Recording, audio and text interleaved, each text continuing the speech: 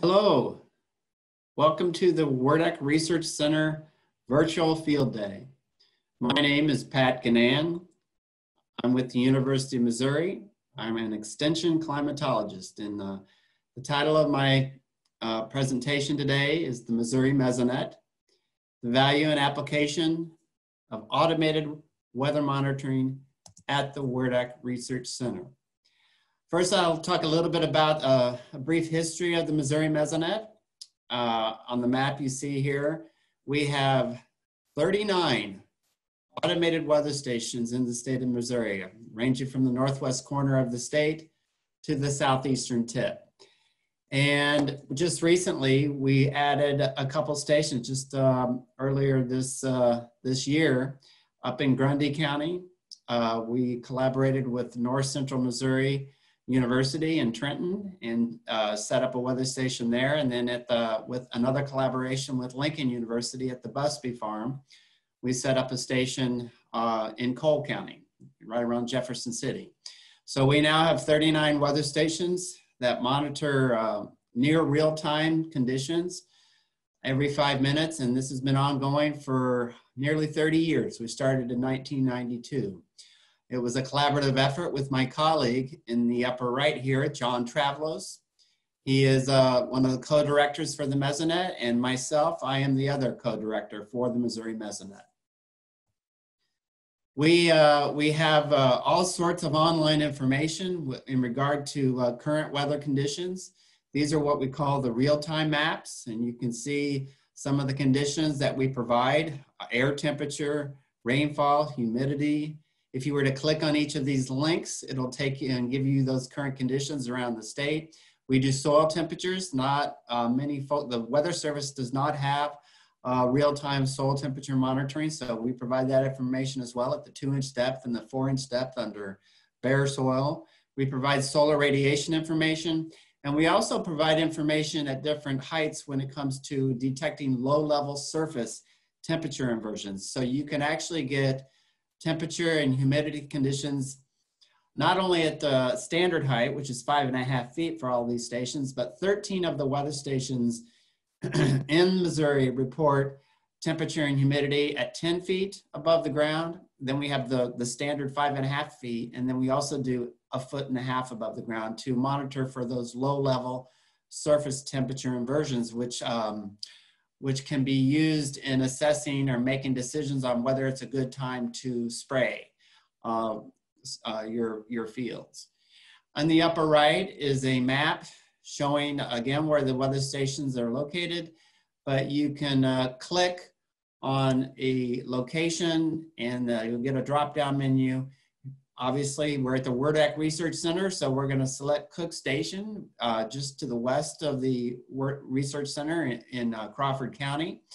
And then if I'll zoom in on the lower right, you could, once you select Cook Station, it'll take you to the real-time map. And this is for the current conditions at the Wurdack Research Center. Again, these update every 5 minutes. On the left, you see current conditions for temperature, dew point, humidity, the wind speed, the peak wind gust, the wind direction, barometric pressure. We also have fuel moisture, fuel temperature information for those who perhaps want to do any prescribed fire burns to know what those fuel moisture contents are of the vegetation. And of course, we have the soil temperatures, the 2-inch bare and 4-inch bare at the Wurdack Research Center. And then just to the right of that, we have a little climatology for today as well as for yesterday. So showing what the high and low temperature have been, what time they occurred, peak wind gust. And then on the lower right, that's an actual Doppler radar image. If you click on that, it'll give you a bigger picture of the current radar conditions around East Central Missouri. And then that's from the National Weather Service Doppler radar located in St. Louis. And obviously Crawford County is the region of responsibility is with the St. Louis Weather Service office. That little red circle towards the bottom, you can go and look at the archive of weather conditions. We set up the Wurdack Farm Research Center weather station back in 1992, and we had conditions begin January 1st, 1993. So you can get the latest, all the way back to latest conditions over the past 5 minutes, all the way back to 1993, the hourly conditions, the daily highs and lows.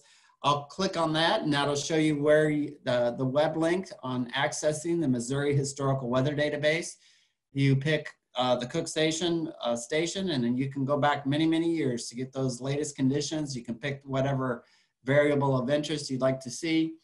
And then on the right, we actually, there's a resource, they're called Regional Climate Centers. And the Midwestern Regional Climate Center, Missouri falls in their region of responsibility. And we provide all our temperature data, all the historic data up through yesterday. We provide that to the Midwestern Regional Climate Center. And what's nice about that is they have a lot more tools and products. It's a more robust system in assessing climatologies and getting tables and all that sort of good information. And you can access that. It's the website on the lower right is how you can register. It's a freely available. You register for a free account and you have complete access to all our Wurdack Research Center temperature data, and that includes all the weather stations in the Mesonet. And then I've just shown an example. This is a table showing the average temperatures since 1993 on a monthly basis.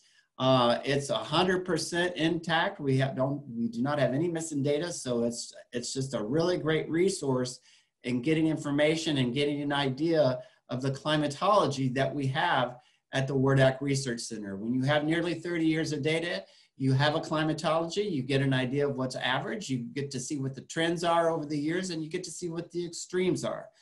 And this is a nice resource to get that sort of information and have it compiled into these various tables. And this is just one example. And then I've highlighted like what the warmest year on record was in 2012.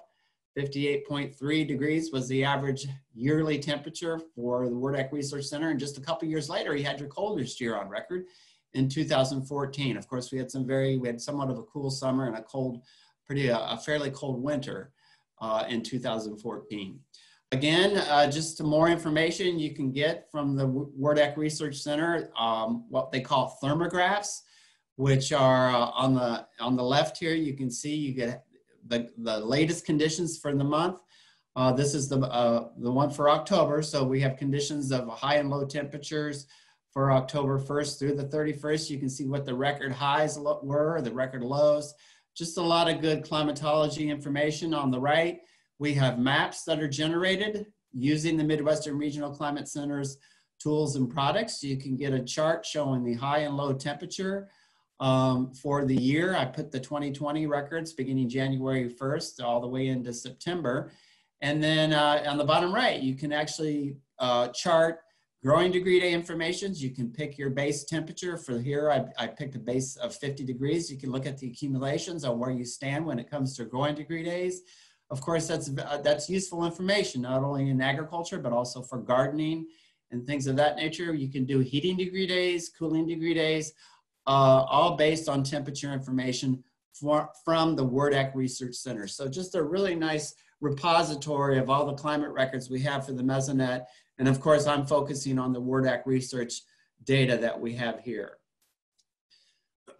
Another product is freeze probabilities, frost freeze probabilities. If you have, again, if you have decades worth of data, you can calculate a climatology of your growing season, when you would anticipate your average first fall frost or your average last spring freeze. And these are just charts or graphs that are provided by the Midwestern Regional Climate Center, on where you can get a lot of great information and look at various temperature thresholds.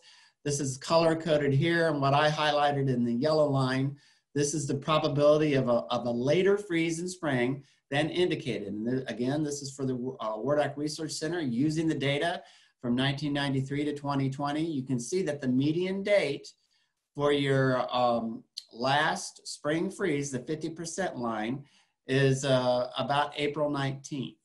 Obviously, it's somewhat of a microclimate when you're in the Ozarks. They tend to run a little bit, their growing seasons tend to be a little shorter compared just to, say, in central Missouri, because of the impacts of the Ozark Plateau, plus the effects of being in a valley or a hillside. That can also create some localized conditions. Obviously, with the Wurdack Research Center, it's in a low-lying area. not too far from the Merrimack River. And so we do get somewhat later times, later dates than typical for that latitude of where we see our last spring's freeze or our first fall freeze. So again, these are just some statistics, great information if you're a gardener, if you're a farmer, for getting this information and getting an idea for your location of what those frost and freeze probabilities are using various temperature thresholds, and of course using nearly 30 years of data that we have from the Wurdack Research Center. So this is the spring one and this is the fall one. So these are the probabilities of an earlier fall freeze, earlier freeze in the fall than indicated. Again, we're in October, so I put in some of the dates here, looking at a 32-degree temperature threshold, which is this yellow line. Typically about the median date for your first fall freeze generally falls around October 11th. You can see if you go to the left that it has occurred much earlier, of course. It can vary from year to year, but there's only about a 10% probability that you will see a first fall freeze of 32 degrees or lower earlier than September 26th.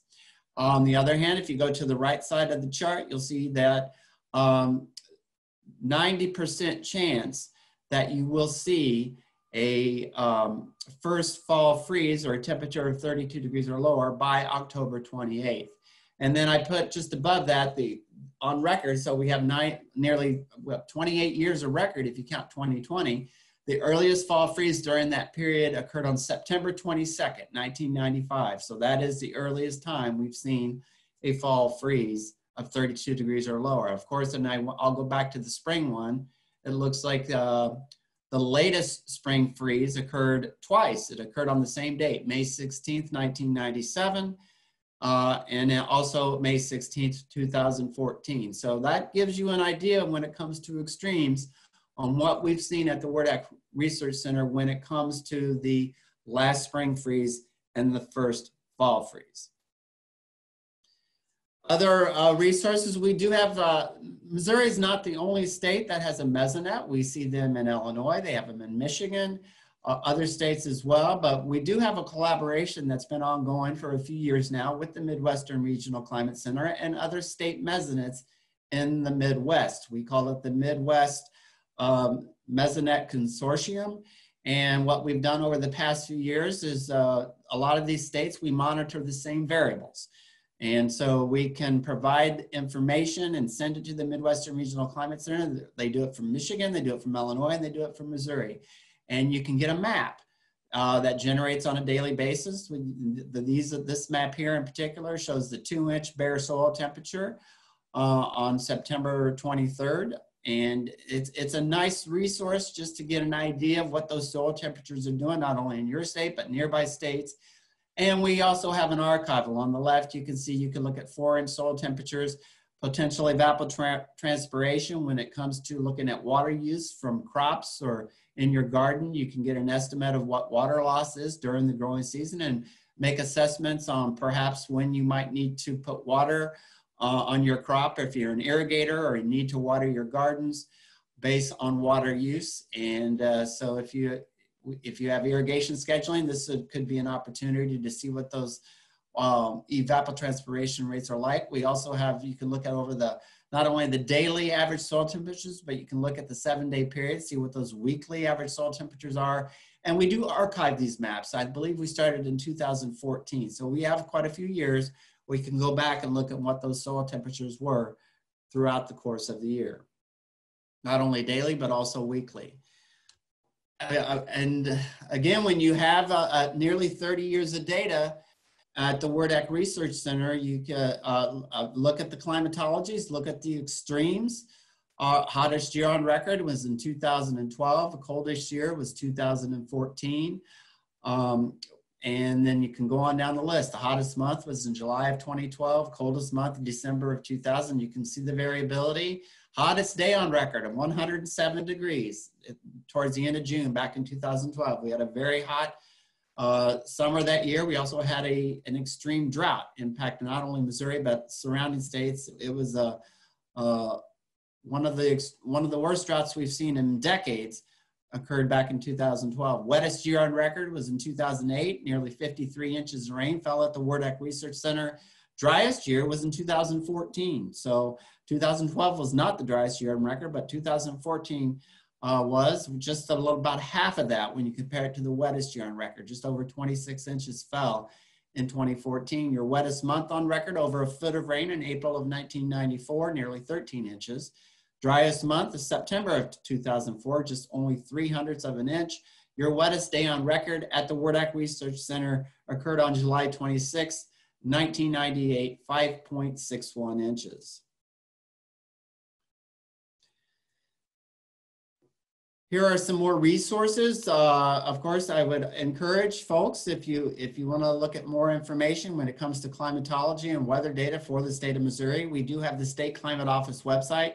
I do work as the state climatologist for Missouri, and so officially this is the State Climate Office website, climate.missouri.edu.